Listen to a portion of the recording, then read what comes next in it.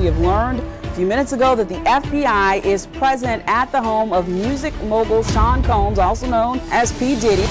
Before the raid, a lot had been going on with Diddy. Also tonight, music mogul Sean Diddy Combs, accused of sex trafficking and sexual assault. He's in the custody of the UCLA Police Department. They arrested him Monday afternoon at an athletic complex on the university's campus. But the most shocking part of all this is the disturbing pictures they found in Diddy's home. We saw agents walking out of this house carrying a cardboard box as well as several bags from the second story of the property out here. FBI raids Diddy's home. The air was filled with tension and anticipation as law enforcement officials descended upon Diddy's home. Footage captured the chaotic scene, revealing a group of men detained and waiting outside the mansion. Later identified as Combs' sons, Justin and King, they were seen anxiously awaiting the outcome of the raid. The presence of Combs' own family members added an extra layer of drama to the already shocking events unfolding. The raid was carried out by a team led by Homeland Security, a clear indication of the seriousness of the investigation. The involvement of Homeland Security investigations, HSI, a prestigious agency known for its pursuit of transnational criminal groups, underscores the gravity of the situation. The Southern District of New York, one of the most esteemed jurisdictions in the country, is leading the investigation. If they are bringing a case against Combs, he has a lot to worry about, according to former federal prosecutor Niyama Ramani. The federal investigation will meticulously examine the evidence collected during the raid on Combs' properties, as well as the testimonies of the accusers. The interviews conducted with the 4 Jane Does and 1 John Doe, along with any additional witnesses, will play a crucial role in determining the strength of the case against Combs. The significance of the ongoing investigation cannot be overstated. It represents a turning point in Combs' life and career, as the allegations against him have already had significant repercussions. The public scrutiny and legal battles have led to Combs stepping down from his position as the chairman of Revolt TV and severing ties with various companies. The potential legal consequences for Combs are substantial. If the evidence gathered during the raid and the subsequent investigation supports the allegations, he could face criminal charges that carry severe penalties. The Southern District of New York has a reputation for its rigorous pursuit of justice, and Combs finds himself in a world of hurt, as stated by former federal prosecutor Niyama Ramani. It is important to note that Combs himself was not present at the time of the raid. According to NBC News, he was in Florida, preparing for a trip to the Caribbean. However, officials wasted no time in seizing his phones, ensuring that any potential evidence would not be tampered with or destroyed. The world watched as law enforcement officials meticulously combed through every inch of the lavish property, searching for any evidence that could shed light on the alleged crimes. The entertainment industry has long grappled with issues of exploitation and abuse, and the allegations against Combs serve as a stark reminder of the work that still needs to be done. The #MeToo movement has brought attention to the prevalence of sexual misconduct, and this case further underscores the importance of addressing these issues head-on. The ongoing fight against sex trafficking is a critical battle in the pursuit of justice and the protection of vulnerable individuals. The involvement of Homeland Security investigations, HSI, in this case highlights the commitment of law enforcement agencies to dismantle criminal networks involved in human trafficking. The investigation into Combs serves as a powerful message that no one is above the law, regardless of their status or influence. One of Diddy's colleagues, 50 Cent, was quick to react to the news about the raid. Known for his candid commentary, 50 Cent did not hold back. He posted on Instagram, "It just got real, the feds and all the cribs, damn they got the kids in cuffs," suggesting that those detained might include Diddy's own children. In a follow-up post, he added, "Now it's not Diddy do it, it's Diddy done. They don't come like that unless they got a case." The gravity of the situation was not lost on 50 Cent or the public, as fans and followers flooded the comments section of his posts. Some expressed shock, while others speculated about the implications of the raid. One fan remarked, "My first words when I saw the news, 50 Cent is gonna have a field day with this." Another commented on the seriousness of the situation, "Feds don't move until they pretty sure they got something. Damn." Diddy's journey to fame began in the vibrant streets of Harlem, New York, where he was born as Sean Combs on November 4th, 1969. Growing up in a neighborhood plagued by poverty and crime, Diddy faced numerous challenges from an early age. However, his determination and passion for music would ultimately pave the way for his extraordinary rise to stardom. Even as a young boy, Diddy showed a natural inclination towards music. He attended the prestigious Mount St. Michael Academy, where he excelled academically quickly and began to immerse himself in the world of hip-hop. The rich tapestry of the genre, with its pulsating beats and powerful lyrics, resonated deeply with Diddy, and he soon realized that music was his true calling. In his late teens, Diddy's talent caught the attention of Andre Harrell, the founder of Uptown Records. Harrell recognized Diddy's potential and offered him an internship at the record label. This opportunity was a turning point in Diddy's life, as it allowed him to immerse himself in the music industry and learn the ropes from the inside. Diddy's hard work and dedication quickly paid off, and he rose through the ranks at Uptown Records. From being an intern, he soon became an A&R executive, responsible for discovering and nurturing new talent. It was during this time that Diddy made a significant impact on the industry by shaping the sound of 90s R&B. Diddy's mainstream breakthrough came with the release of his debut studio album, No Way Out, in 1997. The album was a game changer, not only for Diddy, but for the entire music industry. It showcased his versatility as an artist, seamlessly blending rap, R&B, and pop elements to create a sound that resonated with audiences worldwide. However, Diddy's ambitions went beyond working for someone else's record label. In 1993, he took a leap of faith and founded his own record label, Bad Boy Records. This bold move marked the beginning of a new era in Diddy's career, as he now had the freedom to shape his own musical vision. Bad Boy Records quickly became a force to be reckoned with in the music industry. Diddy's keen eye for talent led him to discover a young rapper named Christopher Wallace, who would later become known as the notorious B.I.G. Diddy believed in Wallace's raw talent and worked tirelessly to promote his music, helping him become one of the most influential and iconic figures in hip-hop history. The success of the notorious B.I.G. and other artists signed to Bad Boy Records propelled Diddy into the spotlight. In 1997, he released his debut studio album, No Way Out, which showcased his skills as a rapper and producer. No Way Out featured a star-studded lineup of collaborations, including artists like Faith Evans, 112, and Mace. The album's lead single, Can't Nobody Hold Me Down, became an instant hit, topping the charts and solidifying Diddy's status as a force to be reckoned with. The success of the album was further propelled by the emotional tribute to his late friend and protege, the notorious B.I.G., in the form of the chart-topping single I'll Be Missing You. The album's critical acclaim and commercial success were undeniable. No Way Out topped the Billboard 200 chart and went on to sell over 7 million copies worldwide. It earned Diddy 3 Grammy Awards, including Best Rap Album, and solidified his position as a prominent figure in the music industry. Diddy's impact on the music industry extended far beyond his own music. As the founder of Bad Boy Records, he played a pivotal role in shaping the sound of hip-hop and R&B in the late 90s and early 2000s. The label became synonymous with chart-topping hits and groundbreaking collaborations. Now all these achievements are being threatened by allegations against Diddy that just won't stop mounting. We're back with new allegations of sexual harassment and assault against Sean Diddy Combs. Rodney Lil Rod Jones, a producer on Combs' latest album,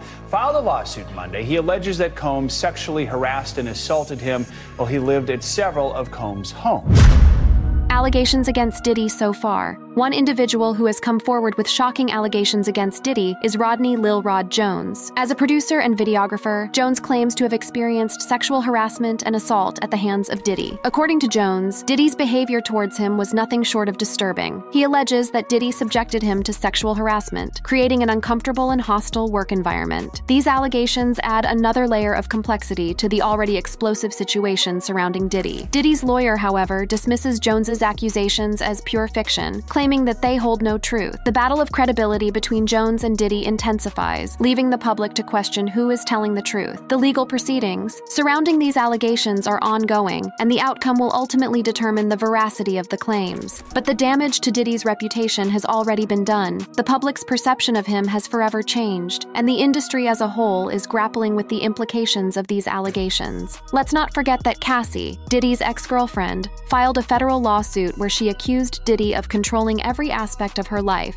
and subjecting her to violence and sexual exploitation. Cassie's lawsuit unveils a deeply troubling narrative surrounding her association with Diddy. In her legal filings, she vividly portrays a relationship characterized by complete control and manipulation, where Diddy asserted dominance over every facet of her life. According to Cassie's accounts, Diddy's influence extended far beyond the realms of professional collaboration, encompassing every aspect of her daily existence. From pivotal career decisions to intimate personal choices, Cassie alleges alleges that Diddy held an ironclad grip, leaving her with little autonomy or agency. In her allegations, Cassie paints a stark picture of a dynamic where Diddy's authority dictated not just her professional trajectory, but also intruded into her private life, shaping her relationships and dictating her interactions with the world around her. This level of control, as described in Cassie's lawsuit, portrays a disturbing power dynamic that raises significant questions about the nature of their relationship and the impact it had on Cassie's well-being and sense of self. But it doesn't stop there. Cassie further alleges that she was subjected to physical and sexual abuse by Diddy. The lawsuit mentions multiple witnesses who have seen the abuse take place,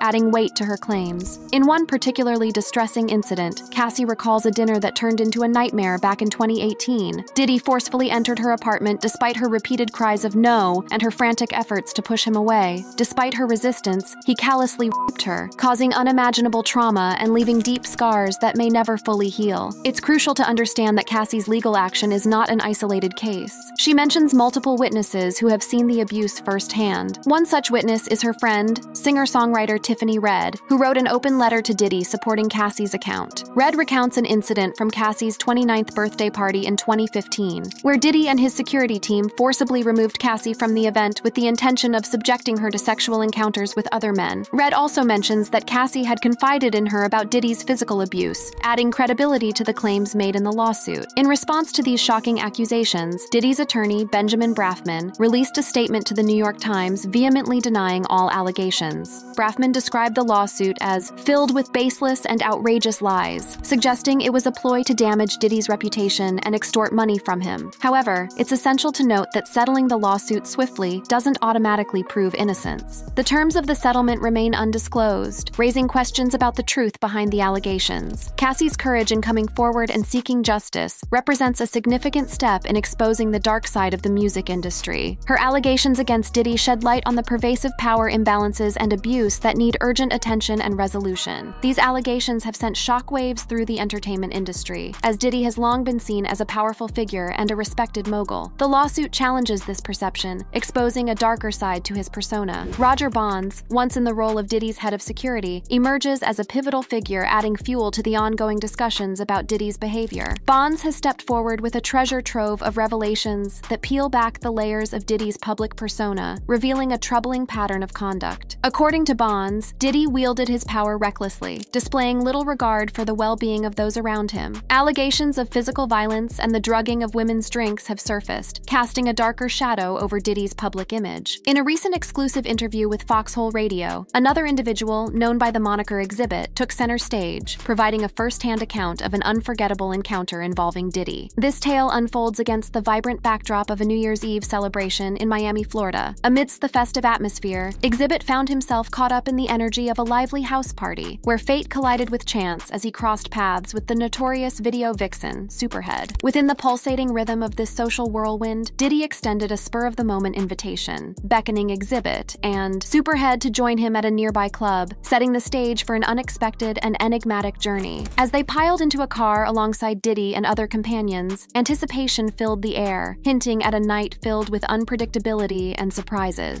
The car ride itself took on an enigmatic quality, as the eclectic group embarked on a journey promising anything but the ordinary. This initial phase of their adventure served as a prelude to a series of events that would unfold throughout the evening, leaving an indelible mark on Exhibit's memory and providing fodder for an unforgettable tale. Upon arrival at the club, they entered through the back, greeted by the ambiance of the VIP lounge. Superhead's astonishment redirected Exhibit's attention to a corner, where two men shared a passionate kiss, a scene entirely unexpected in such a setting. The surprises did not end there. Superhead pointed out another man dancing au naturel, leaving Exhibit bewildered. Overwhelmed by the surreal experience, he left abruptly, grappling with the strangeness of the night. Reflecting on the events, Exhibit struggled to comprehend how he ended up in such a situation, having frequented countless clubs without encountering anything remotely similar. However, the narrative surrounding Diddy extends far beyond these singular encounters. Clive Davis, renowned for his musical acumen, garnered attention not only for his artistic talents, but also for his personal life. Following 2 divorces, Davis embarked on a journey of self-discovery, eventually embracing his true desires and forming a romantic relationship with none other than Puff Diddy. Allegedly, the year 1994 marked the onset of a complex relationship between Diddy and Davis, with allegations surfacing that Diddy sought sexual favors from Davis, thus intertwining their lives for over 5 years. While Davis has been open about his sexuality, opting to embrace it openly, Diddy has maintained a level of privacy regarding their relationship. This contrast has fueled speculation and questions regarding the nature of their connection, especially considering Davis's transparency juxtaposed against Diddy's reluctance to address the matter directly. Mark Curry, another individual intricately connected to Diddy's sphere, sheds light on the legal intricacies surrounding the mogul. Having been a former signee under Bad Boy Records,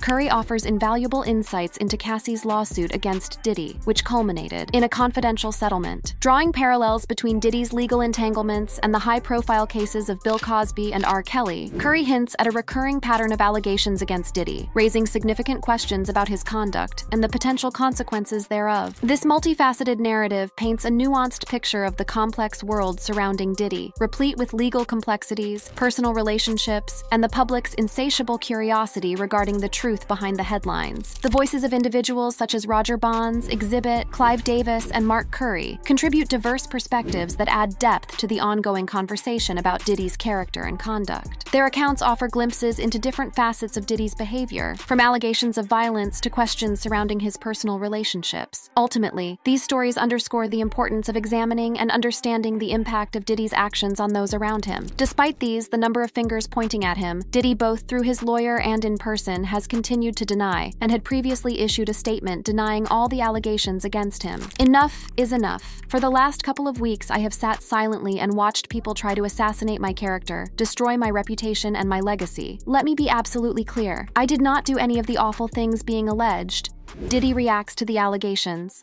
Diddy did not just deny the allegations, but also vowed to get back at his accusers. I will fight for my name, my family, and for the truth. Diddy's legal team has been working tirelessly to defend him against these allegations. They argue that there is no evidence to support Cassie's claims, and that her accusations are motivated by ulterior motives. One such motive, according to Diddy's lawyer, is financial gain. They dismiss Jones's as an opportunist seeking a payout. The dismissal of Rodney Jones as an opportunist seeking financial gain adds another layer of complexity to the allegations against Diddy. Diddy's legal team argues that Jones' claims lack credibility and are driven by a desire for monetary compensation rather than genuine experiences. They emphasize that these accusations are part of a larger pattern of individuals attempting to exploit Diddy's fame and success for personal gain. Diddy's denial of the allegations and the dismissal of Jones as an opportunist seeking a payout are crucial elements of his defense strategy. By categorically denying the accusations and questioning the motives of those who have come forward, Diddy aims to cast doubt on the credibility of the allegations against him. However, it is important to note that while Diddy and his legal team deny the allegations, multiple witnesses have come forward to corroborate Cassie's account. This adds weight to the allegations and raises questions about the veracity of Diddy's defense. The court of public opinion operates differently from the judicial system, relying on emotions, beliefs, and media narratives. Without compelling evidence, doubt and suspicion persist, leaving the public divided in their perception of Diddy's guilt or innocence. The impact of these allegations on Diddy's career and reputation cannot be ignored. The scandal has already had significant repercussions, with artists like Aubrey O'Day and Kid Cudi expressing support for Cassie. The public's perception of Diddy has been altered, and the allegations have sparked a larger conversation about power dynamics, consent, and accountability within the entertainment industry. Sex crimes are not new to Hollywood. In fact, there are other celebrities who have been charged with sex crimes. Known as one of the greatest boxers of all time, Mike Tyson's career was marred by a highly publicized trial regarding the sexual assault of Desiree Washington. In early 1992, Tyson's life took a dramatic turn when he was accused of sexually assaulting Desiree Washington, an 18-year-old Miss Black America contestant. The trial captivated the nation, as Tyson had just finished a years-long reign as the undisputed heavyweight champion. During the trial, the prosecution presented evidence and testimonies from emergency room physicians and Tyson's own chauffeur, all supporting Washington's allegations. The defense, on the other hand, sought to challenge the credibility of the accuser and present an alternative narrative. After weeks of intense courtroom proceedings, the jury reached a verdict. In a highly publicized decision, Tyson was found guilty of the sexual assault charges. The conviction sent shockwaves through the sports world and marked a significant turning point in Tyson's life and career. As a result of the conviction, Tyson was sentenced to 6 years in prison. However, he ended up serving less than half of his sentence and was released in March of 1995. Despite the conviction, Tyson wasted no time in returning to the boxing ring. With his August bout against against Peter McNeely being billed as "he's back." The trial and conviction of Mike Tyson shed light on the issue of sexual assault and the abuse of power within the sports industry. It sparked conversations about consent, accountability, and the treatment of women in a male-dominated field. Tyson's case serves as a reminder that even those who achieve great success and fame can face the consequences of their alleged actions. It highlights the importance of creating a culture of respect and ensuring that individuals are held accountable for their behavior, regardless of their status or achievements. For a while there, James Franco was one of the biggest names in Hollywood, but that all changed in the late 2010s when it was reported that Franco was exploiting women through his acting school, Studio 4. According to various sources, Franco encouraged his students to perform intimate physical acts for favors and behaved inappropriately during sensual scenes. These allegations sent shockwaves through the industry and tarnished Franco's reputation. The seriousness of the allegations against Franco culminated in a lawsuit that was filed in October 2019. Two female defendants came forward, claiming that Franco held sexually exploitative auditions and film shoots at his studio and even filmed the interactions. The lawsuit detailed instances where Franco allegedly coerced his students into engaging in intimate acts under the guise of artistic expression. The lawsuit shed light on the power dynamics within the entertainment industry and the exploitation that can occur behind closed doors. It exposed the dark side of fame and the abuse of power that some celebrities are accused of wielding. In the face of mounting evidence and public scrutiny, Franco eventually settled the lawsuit for just under $1 million. The settlement was seen by many as an admission of guilt, although Franco himself maintained his innocence throughout the legal proceedings. The settlement amount served as a form of compensation for the victims and a way to avoid a lengthy and potentially damaging trial. The fallout from the allegations and the subsequent lawsuit had a significant impact on Franco's career. He went from being one of the most sought-after actors in Hollywood to a controversial figure overnight. Many projects that he was involved in faced backlash, and he was dropped from several high-profile roles. Franco's case serves as a stark reminder that even those who seem untouchable in the world of entertainment can be held accountable for their actions. It highlights the importance of creating a safe and respectful environment within the industry, where individuals are not subjected to exploitation or abuse. Once known as America's dad and the most beloved man on television, Bill Cosby's warm demeanor and sharp eye for comedy earned him legions of fans. But there was a much darker reality hiding just below the surface. Sexual assault allegations had followed Cosby since the mid-60s, but for many years, nothing substantial came of them. However, in a turning point for the #MeToo movement, Cosby eventually faced his day of reckoning when he was accused by a woman named Andrea Constand. Constand's allegation was the only one that fell within the statutes of limitations, and it was her story that put Cosby on trial. The trial became a media spectacle, with the world watching as the once beloved comedian faced charges of sexual assault. During the trial, Constand shared her harrowing account of the assault, detailing the impact it had on her life. Other women also came forward to testify against Cosby, sharing similar stories of alleged abuse. The trial shed light on the issue of sexual assault and the power dynamics that can enable such behavior. In a stunning verdict, Cosby was found guilty of sexual assault and faced up to 10 years in prison. However, his time behind bars was cut short due to a legal technicality. Cosby's legal team successfully argued that a previous agreement with a prosecutor had granted him immunity from criminal charges. As a result, Cosby was released from prison, sparking outrage and debate about the justice system and the rights of survivors. The legal technicality not only led to Cosby's release, but also raised questions about the fairness and effectiveness of the legal process in cases of sexual assault. The Cosby case serves as a stark reminder that justice can be complex and elusive, even in high-profile trials. It highlights the challenges faced by survivors of sexual assault and the importance of creating a supportive environment where their voices can be heard and believed. As for Diddy, the outcome of the legal battle will ultimately determine the truth behind these allegations. However, the damage to his reputation has already been done. Did this video pique your interest? You can click on the videos showing on your screen to enjoy more.